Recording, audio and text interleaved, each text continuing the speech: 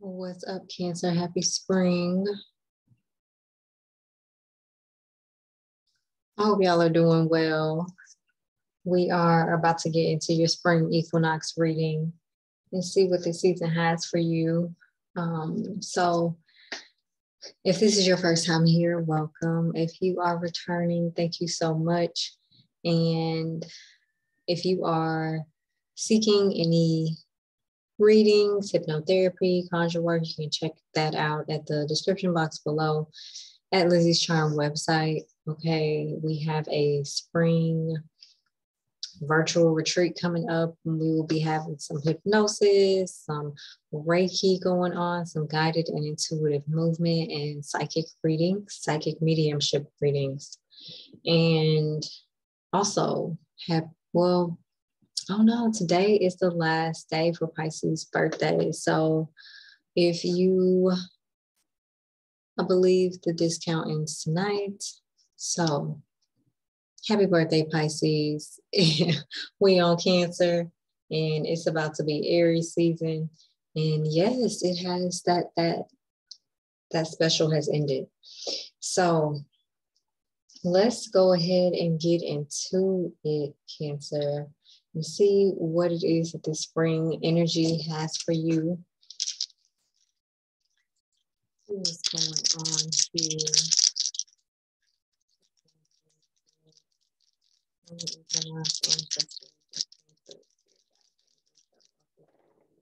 you like for them to know? Okay, so we have Pluto in Aries in the 5th house.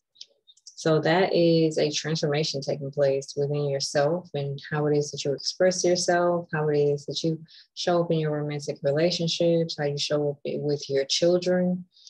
This can even be what it is that you're creating, your creative expression. If you have any type of your own personal business as well, there may be some changes within that.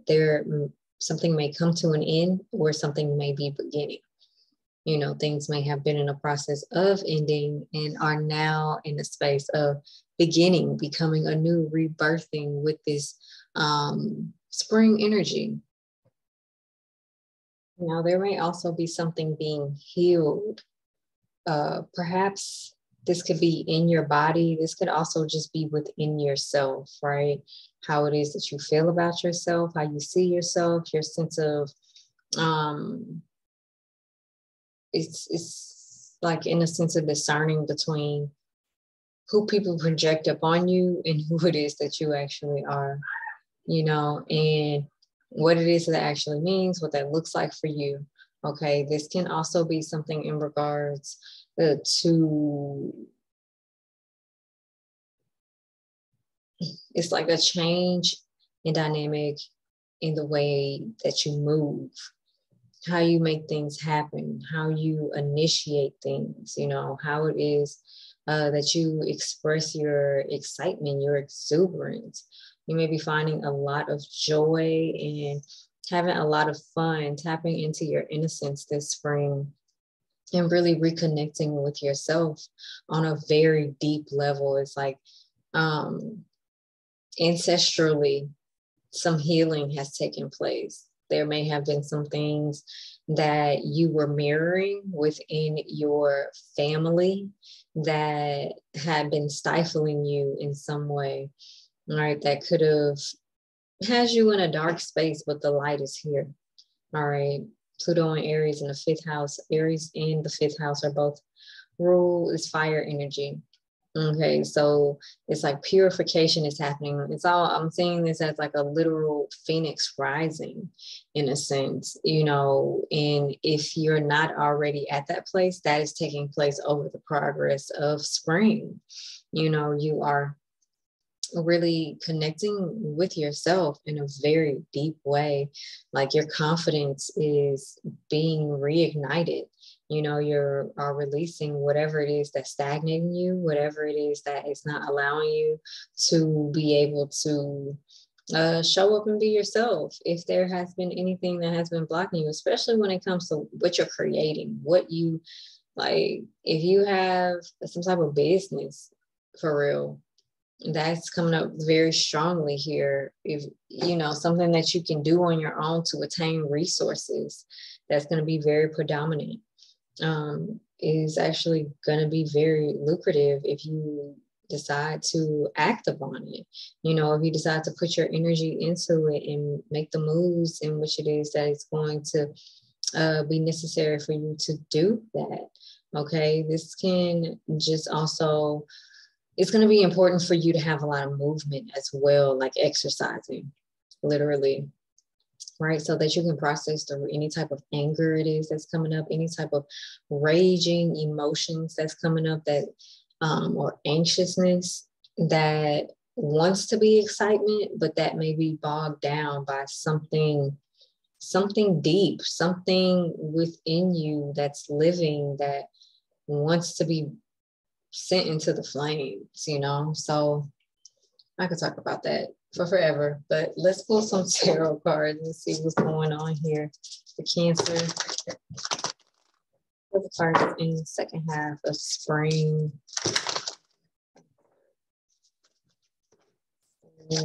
Ancestors of Cancer, what would you like for them to know? What other messages do you have for them for the spring equinox?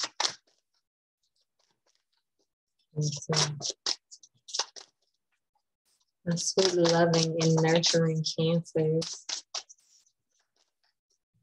Y'all's energy is very mellow. Even though all this fire energy is here, it's very contained.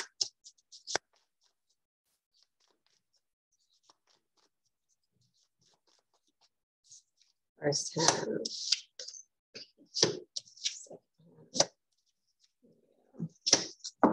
Okay, Cancer. So it's definitely some healing taking place, all right? Some transformations going down. And so the first card that we have here is the Seven of Coins. Okay, and the Seven of Coins is basically about a harvest, right? Something that you have been working on, something you have been attempting to manifest in regards to like a material based thing. So this is finances, this is possessions, right? This is also like lineage, legacy kind of energy. This is the things that we pass down to our children or to our family members who connect with us, kind of thing, right? But the Seven of Coins in particular in this deck, it does speak about reaping a harvest, but this is also saying a lot of take care and tend to who it is that you are sharing yourself with, right? Make sure that it's not being received in vain, right? Because you're not showing up doing anything in vain, but making sure that who you're connecting with is who you're supposed to be connecting with, right? Who you are wanting to spend time and enjoy life with, it's who you're supposed to be doing that with. And okay, because you may be focused on the wrong thing. Okay, so at first I was saying that you may be focused on the wrong thing, right? Because she's looking back and the happiness is here. But what I'm seeing is that you are leaving the past in the past, letting things go, like whatever had been weighing on you, whatever was heavy, especially in regards to like material things. You're finding happiness, you're finding success, you're finding connection and like family. It's like family tie kind of energy, friendship and celebration, you know, and really moving forward and ending old cycles in regards to your emotions. And in this is allowing you to reap an abundance that you don't really recognize or know is coming. And it's like your focus is now in this place of recognizing where it is that your feelings and your emotions and your energy needs to be placed in order to grasp this that's being grown here. Okay. because she was trying to feed these pigs some pearls and they walking away, you know, but she's not, it's almost as if she did not recognize that was more valuable than to who and which it is that she was giving it to, based off of her not really paying attention in the right direction in the first place. But things seem to be, the pig is walking into this here, right? So all has not been lost because the bounty is moving forward into this. It's like the focus is no longer on whatever it was that was trying to be grown here. It's like the dynamic is changing. The feeling, she got this blue on, is changing. Okay. And so the second half of spring, we have the ancestors. So the ancestors, this is the death card. So you may be reconnecting with yourself. Your innocence, right? Pluto and Aries in the 5th house. Okay, so this is you really coming out on the other side of something, and it's allowing you to be able to make some new plans. There's some, maybe planning on some travel, making plans to move. You're at a new place in your life and your trajectory is changing, it's shifting, and that's about to start taking place come the second half of spring. And so you may be getting ready to move. You may be letting go of, again, things that have been heavy, that has been baggage, that has been living with you in a sense for a really long time, and the load is lightening significantly. Like this is Pluto in Aries energy. Again, that is coming up very strong. You were having a very deep transformation within who it is that you are, how you show up, you know, how you express yourself, how you connect with people, even your work, okay, where you're going. This river, he trying to figure out, well, you know, I got to get to the other side. So what needs to be let go of? What needs to be rebirthed? Perhaps there is, maybe you're going to be, this could be something about, right? Because this is a lot about resources for you as well. So this ancestors card can speak about like banking, loans, institutions that you borrow money from. Okay. And that being recalibrated for you, a release of what has been, a release of whatever it is that your ancestors have experienced, and you're doing things in your own way in a new life. Okay, so let's see, what else do we have here for Cancer, for spring? Cancer. What are the messages for Cancer? Maybe a lot of celebrations or a lot of gathering going on in the first half of spring. A lot of connecting. What else is here? What else is here for Cancer? Okay, so yeah, it's action being taken. This is the Sixth Mermaid, and she says the power that creates and sustains you heals you. And so this has a lot to do with that, what lives within you. Again, this is more Scorpio, more Pluto energy. Okay, so this healing that's taking place, this is from a very deeply ingrained place within you. This is something that has been existing pretty much all your life. Okay, the Sixth Mermaid, one, it speaks about, she says, summon the forces of light to aid your life, for prayers are gateways and charms that disperse darkness. The Sixth Mermaid, a dangerous fairy succubus who sucks blood out of a man with whom she has intercourse, represents vampire humans whose presence is draining. They look at life negatively and draw on others' positive energy to invigorate their own destructiveness. Only by keeping a clear mind and constant touch with your intuition and psyche will you avoid losing sight of your everyday goal and long-term ambitions. You may also need to see how much help you can accept without it causing harm to someone who is kindly helping you. So what I'm getting is that you're getting away from those people, any type of energy like that. So when we connect with people who like are of a draining type of presence, see things in a negative light, or turn people's positive things into negativity, this is usually because there's something within us that drew them to us, right? So that energy is leaving you. It's more of a focus on these prayers, on these gateways and charms, right? Dispelling this darkness and really getting in touch with how it is that your mind thinks, where it is that you're going, and following that spark within you so that you can connect with this happiness, with this joy, with this connection with others, having, again, this like really strong familial energy surrounding you, feeling very supported in what it is that you're doing, right? Because, you know, someone here is helping you, and it may be someone of family in some regard.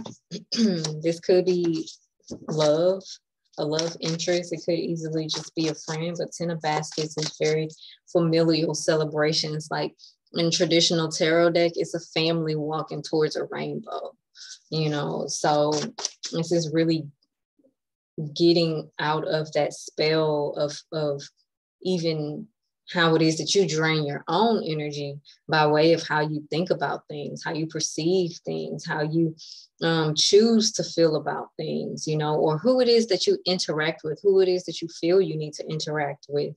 Okay. And it's a lot of healing taking place. It's a lot of elevation happening in the first half of spring. What else do we have here for Cancer Spirit? Yeah, because the second half, you got the Water Leaper. And the Water Leaper speaks about elevation, I believe. Let me see.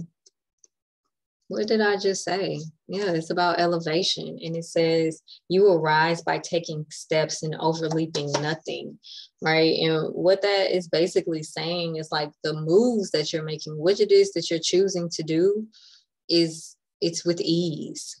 All right, this is a toad with wings and a tail. All right, so this is like a chimera, basically. You doing this in a way that is unexplainable to the human idea, in a sense, right? It's very magical in the way in which it is that this is going, because it has been so hidden, right? This is not really, this is one of those things that you can't really put into words for real. It says the Water Leaper, a giant winged toad, reveals that your imagination, thought, and intelligence will bring spiritual elevation in the light of justice. This metamorphic creature predicts that your good deeds will bring their own improvements. Preoccupied with breaking fishing lines, the Water Leaper suggests that you may need to sever a wrong relationship or cut away from an idea that's detrimental to your progress. A single decision could change things far more than you realize. It will transform your life for the better in a way than you could have anticipated. Follow your dreams and trust your instincts, because you are going somewhere exciting. Okay, so again, this definitely, these relationships could have something. There may be somebody in your family that you may have to cut ties with. Yeah. At the bottom, you have success. The Kraken says success and happiness. Your success and happiness lies within you. Okay. Or it could have been someone that really resonated with, in a sense.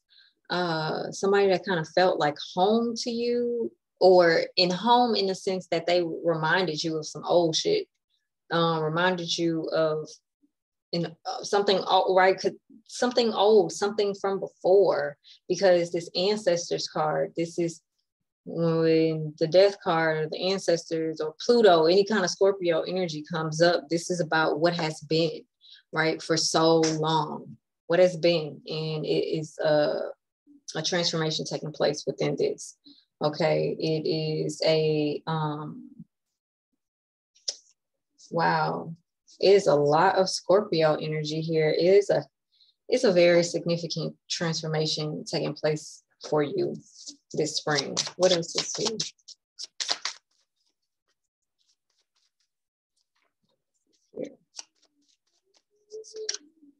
Yeah. Wow. So you have your Uranus here in the first half of spring. This is like a radical change. The decision it is that you're choosing to make is shifting the trajectory of your life in a way in which you have not been consciously aware to be possible. So it's like elevating you. This is also, Uranus is in Taurus right now. So again, this has to do with your possessions, your finances, what it is that you have, how it is that you make your money. But this also rules Aquarius. And right now we have Saturn there. We have Saturn there. And right now Mars and Venus is there. And it'll be there until, for about another month, I think. So with that, this is a lot about your responsibilities, what you commit yourself to, your sense of self-worth, your sense of values, what it is that you recognize is worth your time and what is not, right? And that this is coming out on top of this Seven of Coins. Like, you're seeing where it is that you need to place your energy, and where you have been trying to do that before, it wasn't it. Or maybe it was the way in which that you was going about doing it, right? Because she's like, I'm gonna do this way. I'm gonna feed these pigs this, it'll give them some health. Because pearls, they're good for the skin. If you ingest pearls, they're very healthy for the bloodstream or something like that. Look it up, because I can't be certain. But because it's like, she's putting these pearls down, and she's looking the opposite way. But when you go to the next card, all the women in the picture, they have on the pearls. Okay, so it's like you're choosing, with it being on the feminine, you're choosing happiness, you're choosing pleasure, you're choosing to feel good, you're choosing to see things through a more compassionate, nurturing, empathetic lens, in a sense. But even yourself, more so yourself, it's like you are seeing the beauty in you, right? And taking action on it. Mars is about action. You got this Sixth Mermaid card here. What else is here? Oh, okay. In the second half of spring, you got Mercury. So it's a lot of communication going on. It's definitely some plans going on in order for movement. There may be some new work. You may be learning something in the second half of spring as well. You may be doing something new in regards to creativity. Again, this has to do with your resources. Perhaps this is something in regards to small business, if you have a small business. Or you could be up on your routines and taking care of yourself, really focused on your health, paying attention again to your intuition, listening to the messages it is that you are receiving, really getting the response it is that you were desiring from the questions that you're asking, from the insight you were desiring to have at this time, so that you can move Mercury in a way in which it is that you want to, that is going to support you. So it's a lot of air sign energy here. You may be connecting with someone of an air sign, perhaps an Aquarius or a Gemini. Could be even connecting with a Virgo as well.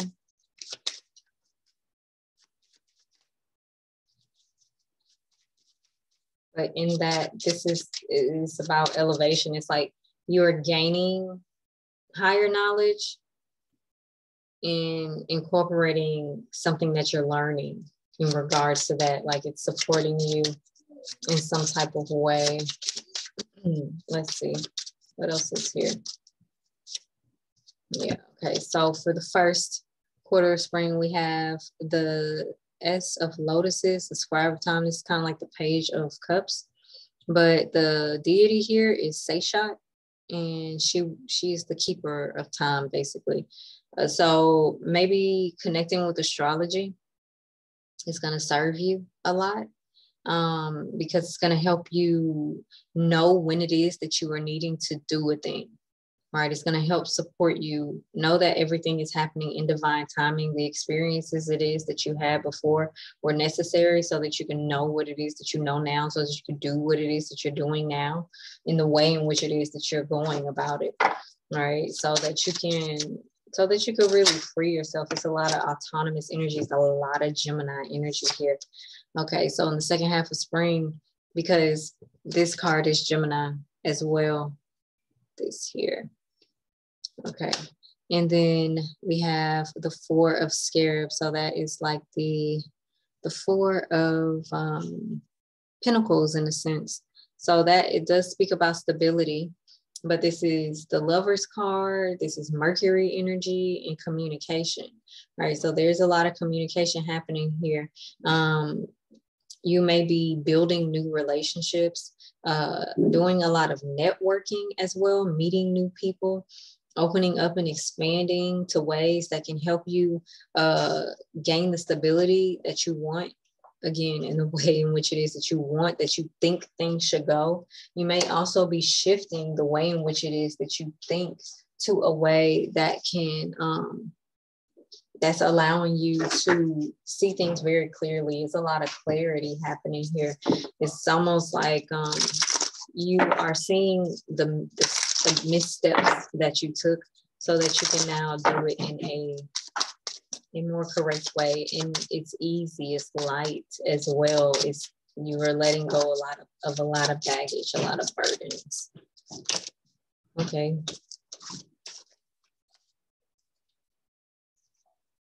Yeah, so okay, these are a lot of cards. So I'm not going to do first and second half with this. I'm going to just talk about this. So the first card that came out was the rod and the money safe, right? And the money safe is opened up towards the rod. So the rod can speak about conflict and struggles, right? But that is coming to an end.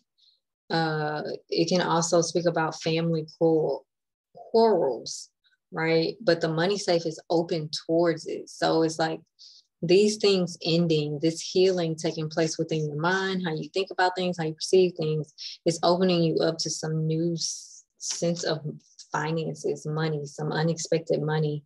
And then we have the bride and the fish. So there may be some marriage, some pregnancy here for you in spring. This can also just be speaking about you being committed to your psychic awareness, to your spirituality, as well, to your soul self, but it also speaks about inheritance too. The bride is looking at the fish. So there may just be a woman that you know who's getting married and pregnant and having a baby, you know, but it's a lot of money here. You're making a lot of money, or in the process of making a lot of money, right? By choosing the right direction. You have the roads here at the bottom, okay? And you have the tower with Taurus here. You know, you're letting go of the ideas that are not going to be as lucrative for you as you thought. Like, all the ideas are great ideas, but there are some whose weight holds more than another. One last card for Cancer Spirit. One last card for Cancer. Okay. So you got surrender, and this is Isis. Okay. So it's time for you to just relax and let go. You got joy at the bottom. It's going to be a nice spring for you, Cancer. You just have to trust the process and go with the flow and do what it is that's needing to be done. And so in this deck, she's called Iset, goddess of spiritual surrender. She is from Nubia, Egypt, the temple of the high priestess, and her element is the bush. So this is earth energy. So more possessions, more worthiness, more self-love, more connections, a lot of reconnection with the innocence of yourself. I keep feeling like I want to cry in a sense, like, but it's like happy tears, like, whew. Goddess, it said, is revered as a magical healer and sorceress. She's of 10,000 names. You may know her as Isis, her Greek name, or Aset, Wuset. Iset was worshipped in ancient Nubia, the Sudan region, Egypt, and beyond. Her guidance says, let it all go. Say aloud now, I surrender. These words cast a spell. Breathe them in. The embodiment is to release control, stop bonding around struggle. Hand the keys to the divine, allow spirit to carry you and fill in the gaps. You don't have to figure it all out. Goddess has your back. Have faith in where you are at this moment. The declaration says, everything I need to know finds me at the perfect time. Yeah, so if it's not people who are encouraging you to do things in a way that you can take care of yourself and can expand upon what it is that you have, what it is that you're growing, right? Who have your best interests at heart, who are looking out for you, then probably not the people for you. If it's people who every time y'all get together is like, it's a struggle, is talking about struggling and not what y'all about to do to get about this struggle, all the innovative ways, all the Uranian and Mercurial ways that you can figure out to expand upon this, them not the people for you. And I feel like these people may be very close to you in some sense, or maybe you used to deal with them and they're trying to come back kind of thing. I don't really know how this is going for you. Whatever your story is, whatever, however you live in your life, you know your story. I don't. Okay. However it goes, it's best that you do what is in your best interest, what is going to bring you happiness, what is going to bring you fulfillment, who is going to, who's showing up for you, who's looking out for you, who is helping you expand, who is helping you grow. Spring is all about growth. It's about blooming.